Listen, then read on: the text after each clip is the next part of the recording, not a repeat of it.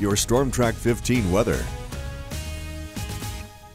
Well, some nice weather this evening. 69 degrees currently here in Lafayette. Wind on the calmer side, and we've been seeing plenty of sunshine. And as we go into your Sunday, it's going to be a cold start today. 54 degrees at 8 a.m., likely starting off in the lower 50s as you go throughout the rest of the day, warming up a little bit more. I do expect us to get back into the middle, even upper 70s. But let's talk trick-or-treating for tomorrow. If you're heading out in the afternoon or evening, looking at least pretty nice, a little bit on the cooler side, so maybe a light jacket needed. But temperatures for the most part are going to be in the 70s. 4 p.m., plenty of sunshine, 77 degrees, 70 by 6, and back into the lower 60s by 8 o'clock after the sun sets. So let's break down what you can expect for your entire Sunday here on Futurecast. You're going to see clear skies tonight, and with the lack of wind, that's going to allow us to really cool off once again. Temperatures in the lower 50s, maybe even some upper 40s north of I-10 to start off the day. But as we get the sun to rise right around 8 o'clock,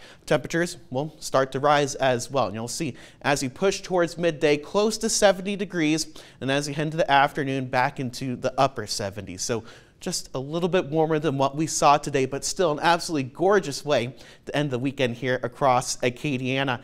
If you're watching football tomorrow, I know out in New Orleans, the Saints taking on the Buccaneers. Right around 3:25 p.m. is the kickoff time. So here in Lafayette, maybe watching it outside, 76 degrees, sunny skies. A little bit cooler by the end of the game, 70 degrees, but overall just some great weather for your Sunday. Looking past that, though, high pressure is still in place. We're going to see southerly flow return, so upper 70s for highs as we go Monday and into Tuesday, but we are staying dry. No rain in the forecast, but notice this frontal boundary up towards the north. This is eventually going to push through the area as we head towards Thursday, bringing the chance of some rain, and with that, some cool, if not chilly temperatures behind this front as well as we head towards the end of next week. Take a look at the tropics. Two areas that we're watching right now. In fact, the one to the north could become Wanda by the end of the week here. We'll have to keep an eye on that. That would actually be our last storm name on the list. So that would be quite the feat once again, but none of these are posing any threat for the U.S. as of right now.